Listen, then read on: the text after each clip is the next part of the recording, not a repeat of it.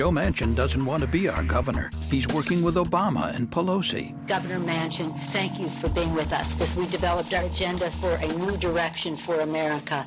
New direction? He rubber-stamped Obamacare. Listen. You need to praise this president and this administration for sticking with this. A vote for Manchin, another vote for Obama. This White House has been wonderful to work with. Really? I'm John Raese, and I approve of this message because I won't be a rubber stamp to Barack Obama.